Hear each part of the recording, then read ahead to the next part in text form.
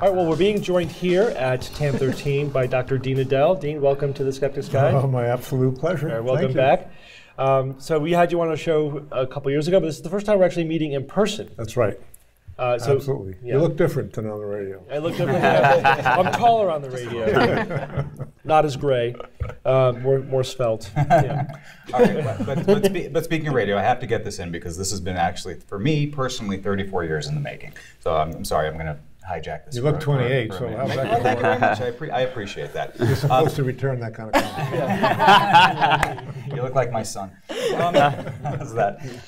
Look, I've been listening, obviously, to you on the radio since the 1980s. As far as I'm concerned, you're the trailblazer, and were it not for all the work that you have done, I'm not sure that any of us would be here podcasting right now, and I think our younger audience doesn't have a real appreciation for the work and the trailblazing that you did. You were doing science-based medicine, frankly, before anyone knew what science-based medicine was, and you were doing it to a massive audience before there was, obviously any podcasting or anything else. Like you had said in your talk today, you were the first syndicated radio talk show across the country, and I just think that's absolutely fascinating. And because I've been listening to you since I was a boy, it's just a tremendous honor to actually have you here and on our show. Well, thank you so much. I do really appreciate it. I've not let a lot of those kinds of things in because you know what this business is like. It's been very, very intense, and I just did what I did. We were talking. Didn't even feel worthy to be here to give a talk. I mean, there's experts here, know more than I do about everything. No, but I think you saw by the audience reaction that yes. you are speaking to the home crowd, and they very much appreciate the work that you've done. Well, that's very, very kind. You're trying to make a grown man cry. All right, we can move on to the harder question. Yeah, but that's now cut me to shreds. Go ahead. Yeah, no, but I was surprised here. I knew that obviously that you were a trailblazer. I actually didn't know until you said it on stage that you were the first syndicated talk show. Yes. Radio. That's amazing. That's of right. any kind of it, not there just were medical. Networks then. There was Larry King on the Mutual Network, but syndication was a struggle. A lot of people tried it. As you know, it's become successful. And ABC took the first attempt at it with Talk Radio Network, and they had about 65 markets. All the talent was in LA, and they. And I hopped on board that after doing a local show, but they didn't like the idea of paying for satellite costs out of San Francisco. And I got a call one day and say, I got good news and bad news. I said, all right, lay it on. He says, bad news is you're going to be fired tomorrow. The good news is, and this is the president of the company talking to me, he says, I'm quitting my job, and you and I are going to go into business together. We're going to show him how it's done. And that was a guy named Ed McLaughlin, who was the head of ABC's Talk Radio deal. And the guy went on to do Rush Limbaugh. Sure. So he did it. He really did it, and then it all kind of followed after. And in case anyone in the audience doesn't know what syndication means, yes, can you give us a technical description? Yeah, syndication means you go out there and you sell that show to individual stations, whether they're CBS or ABC or Fox or whatever. It's not coming as a network where it's forced upon the stations. Right. You have to sell it. So when you go into a market, the way it usually works is you give the show for free to the local station. You take back 3 of the advertising spots, and they get to sell the rest. And if it's popular, it works for them. So it really, of course, this is health, so it's universal. Where the bias against syndicating talk radio was it's got to be local issues. But that turned out not to be true. And Rush and others tapped into something nobody really thought was there. I remember listening to his tape, and I says, "Are you kidding me? No one's going to listen to this." Okay, so you can be wrong once in a while. Dean, at what point did your audience get to a size where you were like, "What is happening here"? To the size, you mean? Yeah, like when you found out, like at one point you heard a stat and you're like, we're blowing up. Yeah. Right? Like when was that and when did that feel like? It's very funny because, like what you do here, it's in a way, it's lonely. You're not talking to real people like you just were. And I'm sure it's a different feeling. It is for me. Sure. And looking at an engineer who's sitting near board reading a newspaper, and maybe someone who's handling the calls for you.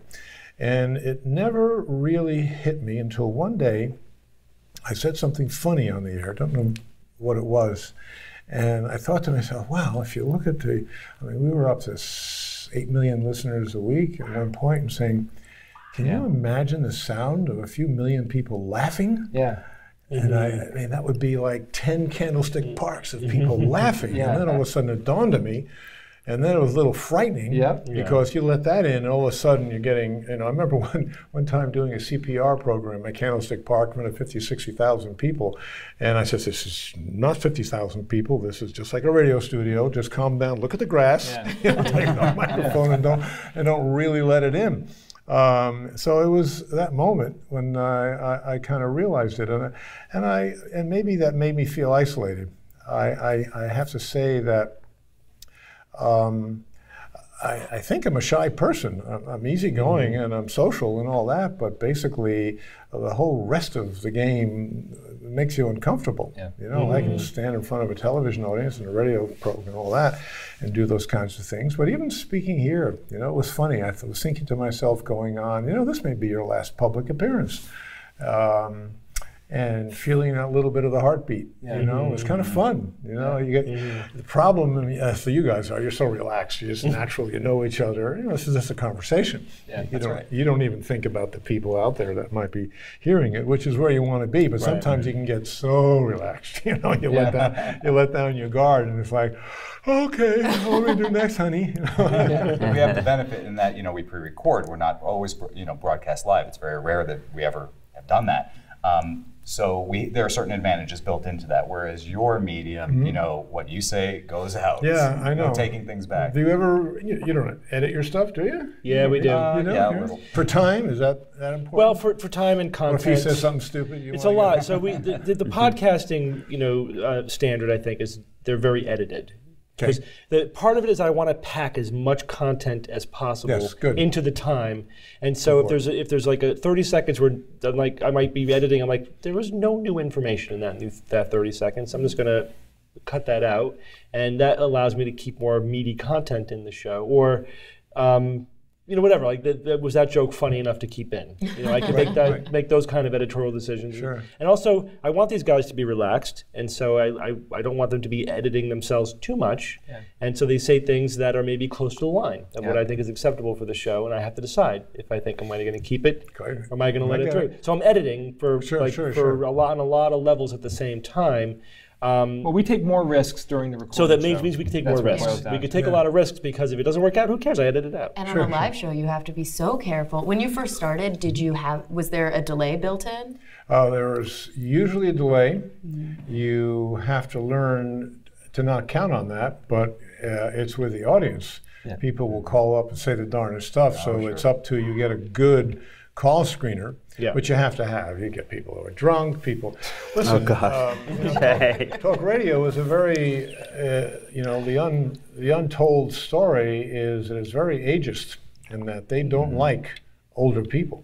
And you're doing a show on health, you're going to attract a lot of older people. The advertiser wants 25, 54. Yeah. So I always thought someday someone's going to catch on to this and they're going to pose people to call the show with a different voice, same question, and an older sounding voice, same question, and see how older people are cut out of the equation. So we really fought that very, very hard, and it was difficult because a lot of our clients, a lot of stations around the country, talk radio station in Texas is struggling, to get their ratings, and I don't want a bunch of old people crabbing about this or that, so forth and so on. So the challenge was to keep it entertaining, sounding young, but not being biased like that. And so a good call screener is critical in a live, commercial talk show. And that's the person that will talk to the people as they call in and then do a super fast interview, right? Yeah, they are. I tell you, some of them, the best ones I've ever had, they go, hello, we're not talking about that today. Hello, we're not talking about that today. Okay, hang on. I mean, that fast. Wow. Wow. Because the more you screen, the better quality calls you're going to get. And we wanted to have, because, I can't talk about aching backs all the time. And we like to mix in talk about issues and things maybe have pissed people off about. I can say that, right? Yeah, you can say pissed off. Yeah, fuck yeah. And things like that. So there are a lot of components lot of components to it, to keeping it. And of course, you got to, that 15 minutes, you got to keep people through their breaks. And then we started doing things like, you've learned to develop the quiz into something that keeps people interested. Great, that was great. You had me riveted. I'm clapping. So we do things to keep people across the advertising break. And then advertising. Oh my gosh, sometimes you get horrible ads, and that bores the hell out of people. Anyway, a lot of factors going into the front lines of that.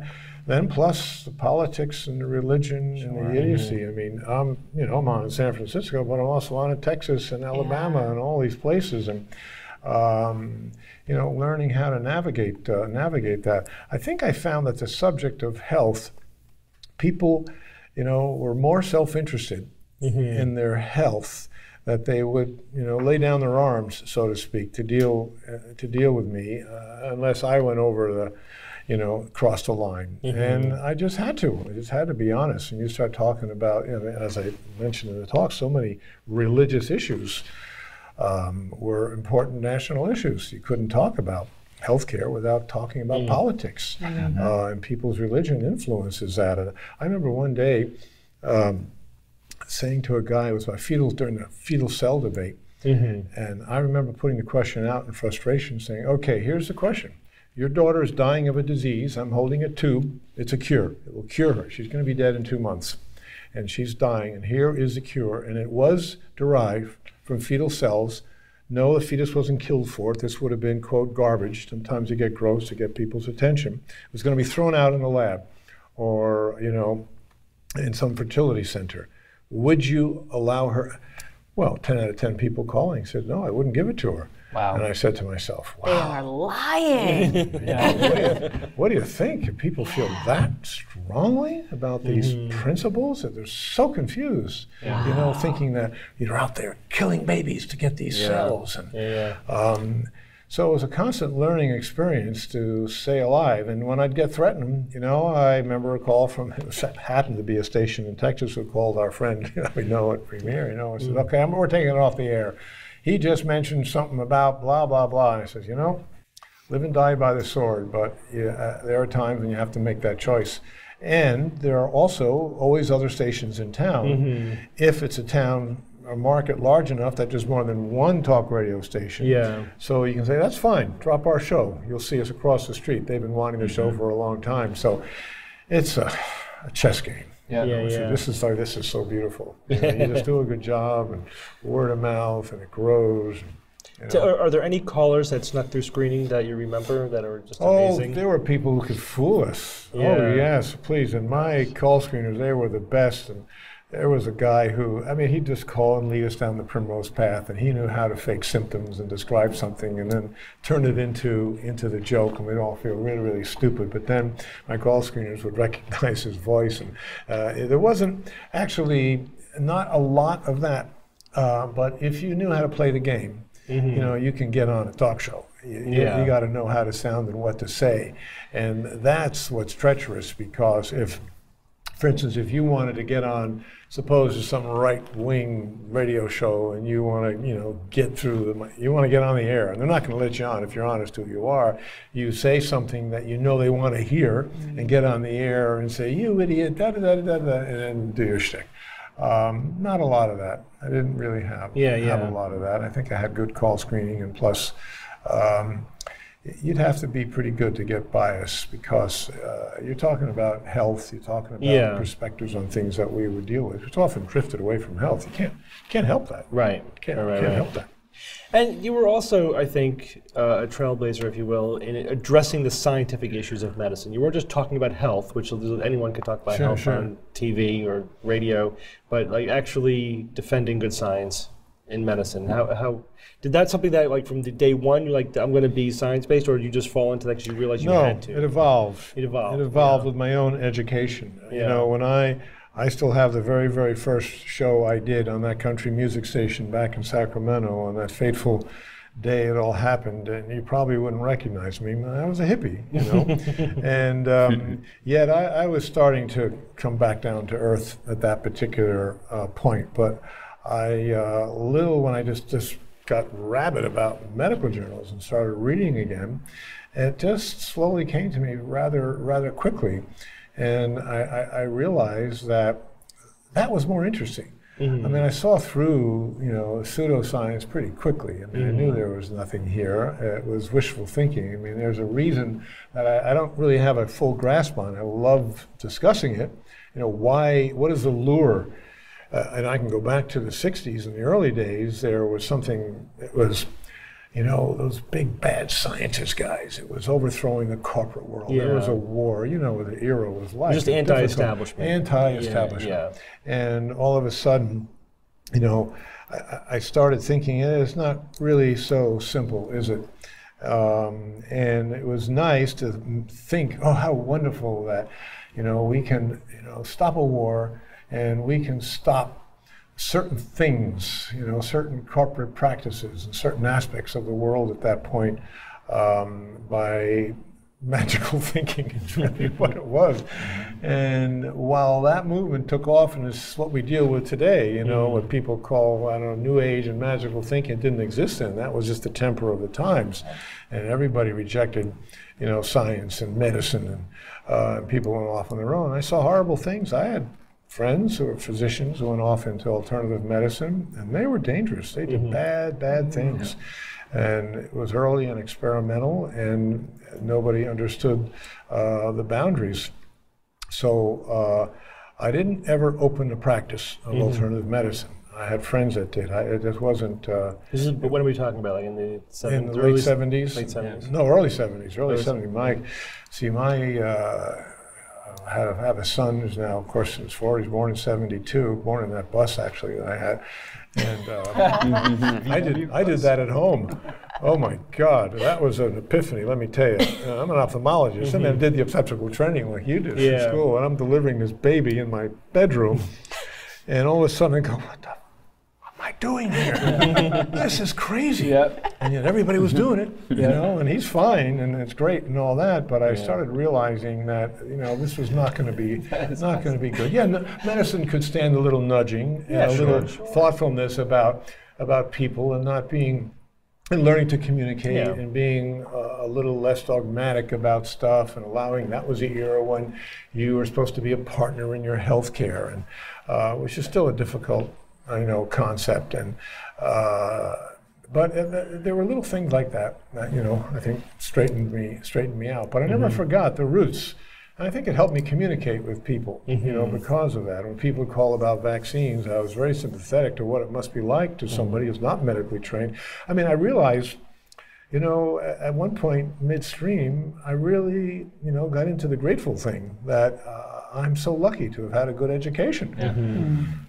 What a blessing. I just took it for granted, and that made me a little more dogmatic than I needed to be. But when I realized about that, I got sympathetic to people who don't really understand these things. And a movie star, I mean, we've had some great talks about, celebrity and what it means to a lot of people. Oh, they're a celebrity, therefore they must know about vaccines. Right. So to say to them, I get why you're confused. I understand it. But, and then transfer the discussion to helping them make a decision. At some point, somebody in an advertising company said, let's have an actor that plays a doctor on TV, play a doctor on a commercial, and actually say, I'm not a doctor, but I play one on TV, as if that means anything. Because it does. For some reason it does to the people watching. Yes, I have a T-shirt home. I don't know. I mean, I remember that when that campaign, happened. I have a T-shirt at home that said, "I'm not a real doctor, but I play one on TV." I never worn it because of, wow, that's me. In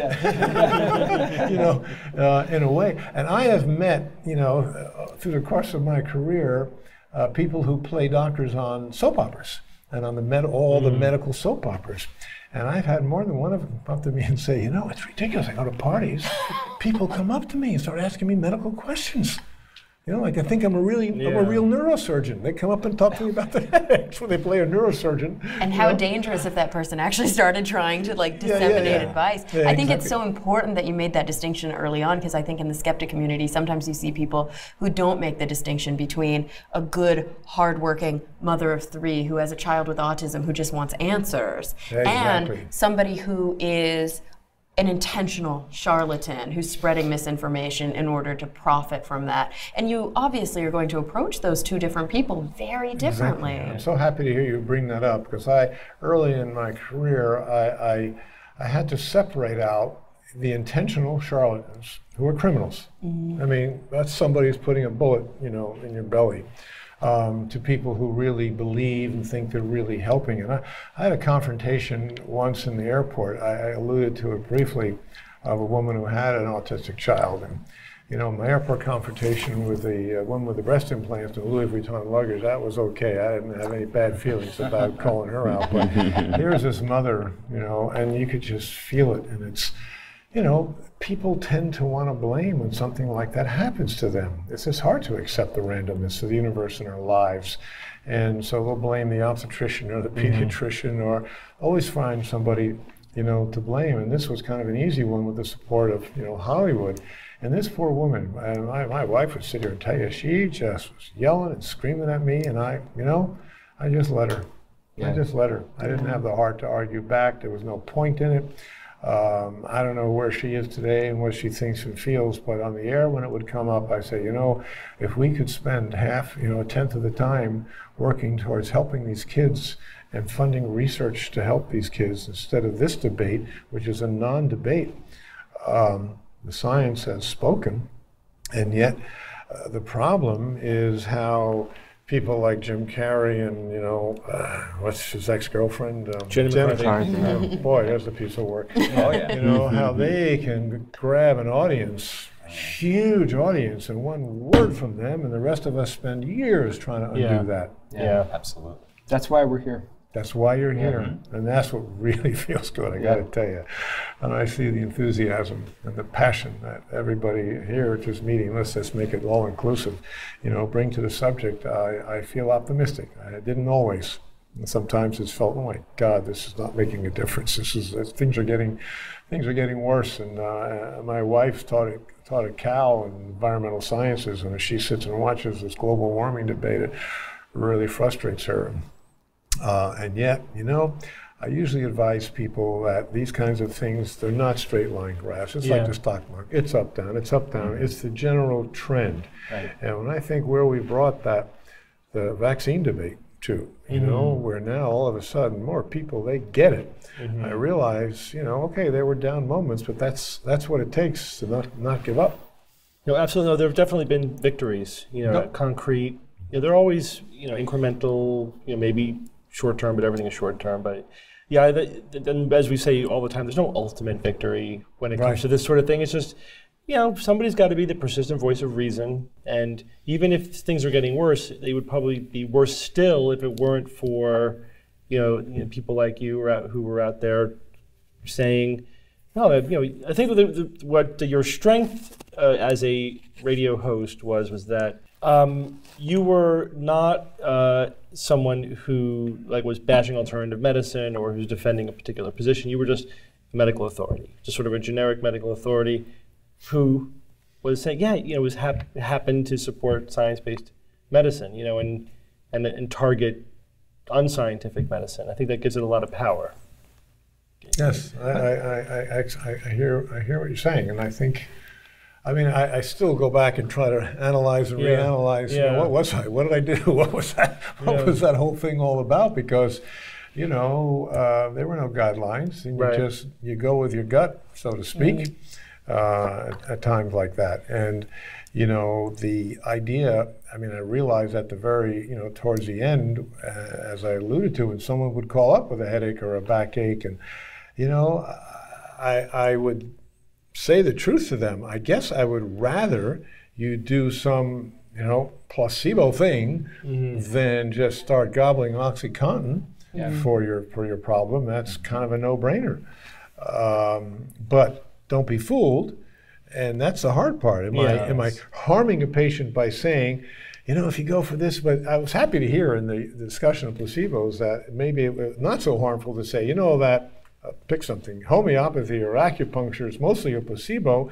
They still get the effect, so I felt I was least honest in saying, I'm not lying to you, but if it helps you, no harm done as long as you're dealing with your physician who's overseeing this.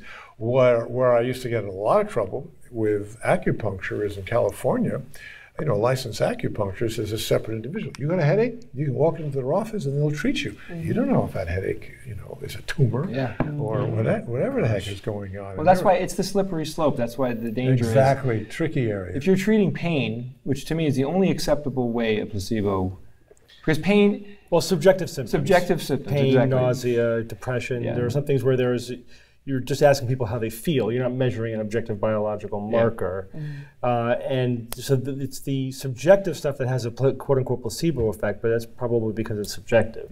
But it is tricky. That's like the most tricky thing that we deal with as advocates of science-based medicine is what about the treatment that's inert, but people feel better because they're using it. And what's the problem with that? It's like, well, it's actually fraught with issues. As you say, you know, it's like, are they doing it instead of real medicine? Is it convincing them that magic works and then they're going to use it when they're really sick? You know, is there deception involved? Their wallet for it? Are they being taken advantage of? Good point.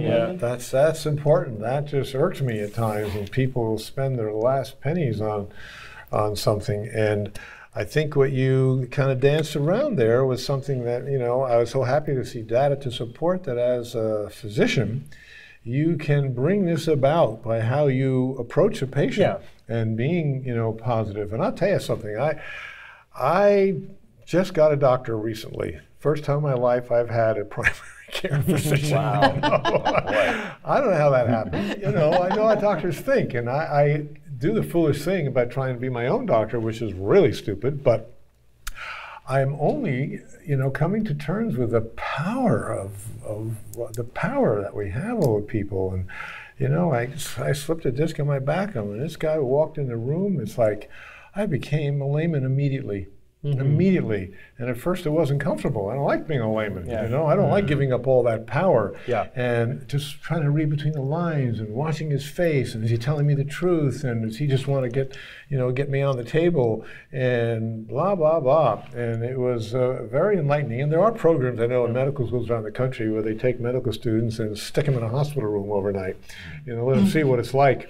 And let them understand it from the patient's perspective, which was nothing I was ever taught. You know, I come from the pedestal era, you know, and doctor says and doctor doesn't. And actually, this guy said something, this is a little aside, but not. He was a neurosurgeon. Now, we live way up in the boonies. We are hermits. You know, we are hours from a town of 100 people and nearest neighbors miles away. So for us medical care is tricky. So this guy, I think just to drive his new Porsche, he would come out of UC San Francisco and would come up and took out a space once a week in some local practitioner's office, and so he'd come up once a week and gather some things. So he said, you know, it's very interesting. I like coming up here to the country because in San Francisco, everything I say, people question. They don't follow my orders. They don't believe what I say. They you know, compliance is horrible. And when I come up here, you country folk, that's me, country folk, you people do what I say. I said, not country folk. You can go you there. don't know who you're talking You're not dealing with country folk right now, dude. And that, you know, attitudes about doctors are very, very different. Now, I don't know who suffers more. I mean, there have been studies that people are more in tune with their bodies, you know, that they have more symptomatology, you know. It's like this whole thing we taught people, you know, get in touch with your body, be a partner in your care. That can undermine your care. It's a double-edged sword. It's a double-edged sword. There's a very fine line between being knowledgeable about your care and kibitzing your care. You, as you know, as a physician, we learn to deal with that line. And compliance, generally speaking, associated with better outcomes. You know, so if you're so skeptical of the system and you're a physician that you're non-compliant, that's, you know, may not be a good thing. Maybe you need a new physician. It can be dangerous. But yeah, it can be totally dangerous. I mean, I'm so particular about my doctor, and I'll drop him in a heartbeat if I felt like he was anything but offering me the best, and he had my best intentions in mind. I love my primary care physician because I know this guy like studies. You know, I know that he cares that much. So see, I was gonna see if you're gonna go there. That's important because surveys of people about their doctors show the most important thing to them, and at least the last survey I saw was, he talks to me about things other than my health. So he asks about how the cat is, how the roses are. Wow. And down on the list was, I think he knows a lot about my disease. Yeah. That's frightening. Well, it's frightening how many people have a diagnosis and take medication and can't name what the diagnosis is and can't tell you the name of the medication that's in their handbag. But I have to say, I think it's actually, in some ways, you were talking about a double-edged sword, both good and bad when you talk about individuals who are maybe too skeptical of their physician. It's bad at an individual level, but I think it shows that there's been a global movement of education. The fact that people are not trustful, a certain sect of people, but don't trust vaccines, shows that we're in a position in our country where vaccines work. Yes. You know what I mean? That we accepted vaccines so long ago that nobody's having babies and being worried about polio, so they don't see the symptoms in front of them. So now they have the luxury of being able to say, my kid's not going to get polio. I don't need to think about and their that. kid won't get polio for a long time because the herd immunity, and it's, And that's both the danger, but also I think the beauty of how well the medical establishment has worked historically, and that's what we have to not forget. Yes. And I think people my age tend to forget that. No, it's so funny. I've said those exact things many, many times, that luxury. And I often, and not too long ago, there were 600 children, 600,000 children a year dying from measles in the world. And I would say, you go to Africa and tell a mom there who just lost her baby that we are spoiled. I've never seen a case of whooping cough. I remember polio as a kid. These are some diseases that have almost been wiped off the face of the earth, and so we're the beneficiaries of that. So we're lousy with healthy people in the United States, and people in Africa would die for those vaccines. Oh my God, a fraction of them. Exactly. That's why I think the Disney measles outbreak had such an effect. Sure did. And I have to say, we predicted that. We, the science-based medicine community, we've been saying for years, it's going to take an outbreak, and then when that happens, diseases coming back, then that will shift the political opinion. That's right. And there was a shift. That's why I always loved the guilt thing. And I say, well, listen, ma'am, just imagine, let's go there with me. Your child gets one of these diseases and dies because you didn't vaccinate that child. How are you going to feel? Now, more important, suppose your child communicated to another child who was vaccinated, because some vaccines are not 100% or a child who has leukemia and can't get vaccinated. Exactly. And that often can get people thinking about it. Interesting. But as you say, which is disappointing, but we know it's the reality, is that it's the emotional arguments that are effective, not the intellectual arguments. Yes, very important. It's just so disheartening, but it's the truth. It isn't, and we are emotional creatures, and that's the part we can't forget. And when it comes to communications, it's important to realize that it's not about simple data. It's about the stories and the people, because that's how the other side has made these inroads. When Oprah puts a kid with autism on, unopposed, etc. Oh my God! Imagine how you look, challenging that. Here's this poor mother, this tragedy, etc. So you have to be very sensitive when you step into that. Dr. Dean, you have this calm, cool, sexy radio voice. Seriously, I know you would never say this about yourself, so let me pay you the compliment. You delivered a rational thought with a very emotional touch. You have a soothing voice. You have a voice that people, right, Evan? That we've talked about. Without a doubt, and with consistency as well, because over the years, obviously, that I've been listening to you, and our former host, who's passed away, Perry DeAngelis, also was an avid listener of yours as well. He would say the exact same things, that your consistency in all of this and your cool, calm demeanor meant so much to so many people. It helped. It helped. You have this ultimate fairness about you. Like just when you said, "Hey, well, all right, let's talk about it," I'm like, "Yeah, let's talk." Tell me more. It's funny. I don't think of myself that way. You're successful for a reason. I don't think that was an accident. It's good. The humility is a part of what makes you you. But we all appreciate. It's not an act. I mean, that's the great thing. That's why you don't realize it's happening, because it's just you. It's who you are. Oh, that's very, very kind. I mean, this fell in my lap. When I think of someone like. A guy whose last name is the same as that place at the end of the yellow brick road. I don't understand him. I've talked to him. I actually, at one point, foolishly gave him my blessing, when he, wanted to talk about this, and it was... He who shall not be named. I think I have the answer. He it's very simple. A lot of people. It really, I think, with him revolved around the fame and the money. But you're very smart. It just struck a I've chord. come to that conclusion. He went up to my producers twice on 2 occasions, and both of them, I mean, I have trouble even saying this, it sounds so self-aggrandizing, but he said to them, I want to be Dean. I want to do what he does before he became, the Oprah clone. And I realized, wow, I never thought I wanted to be in show business. That wasn't the last thing in my mind. It kind of happened, which I guess maybe kept me sane. Yeah. So, Dr. Dean, thanks for joining us again on the show. We loved your talk. Again, thanks for your trailblazing career. We really appreciate it. That's very, very kind of you, and the best to you guys. You're tracing the next trail. Thank you so much. Thanks. Thanks, Doctor.